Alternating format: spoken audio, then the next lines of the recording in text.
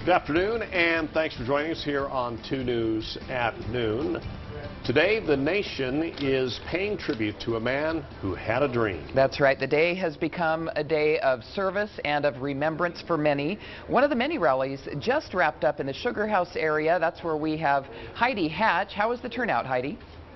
It actually had a great turnout. It was a calm, quiet morning out here. A lot of parents came here with their children who are out of school, hoping that they'll learn a lesson that will stick with them for the rest of their lives. Many others were here holding signs of victims from police shootings that happened throughout the year with a message they wanted to put across to the state of Utah.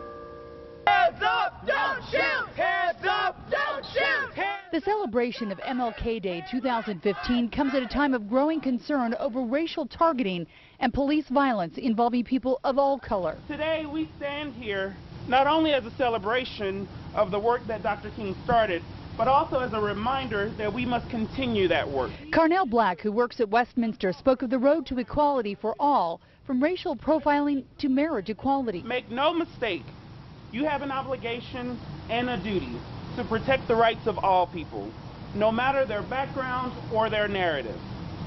You have an obligation and a duty to speak out against injustices that you see. We ain't gonna stop till our people are free. This newfound mantra is all we have left to hold on to as we march in protest to bring the walls of injustice down. But I am tired of marching. Tired of marching for something that should have been ours at birth. Tanisha Tyler, a student, spoke to the crowd about her frustrations growing up with a white mother and a black father in Utah, in a world that she says is not colorblind. Well, June 2001, my sisters and I are screaming for our mom, but the ride operator won't let us go to her until my father comes from the other side of the park to verify that she's not trying to kidnap us. This young woman told her story through poetry, refusing, as some tell her to do, and just give up the past. The past means letting go of December 1st, 1955.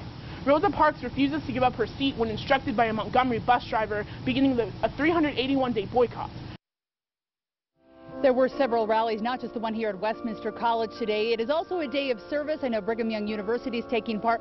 Westminster will have a day of service on the 23rd. So if you're at home today looking for something to do, a great way to pay tribute to MLK would definitely be to do some service of some sort. But speeches and, again, those service projects going on really all month long. If you look online, I'm sure you could find something you could take part in. Back to you guys.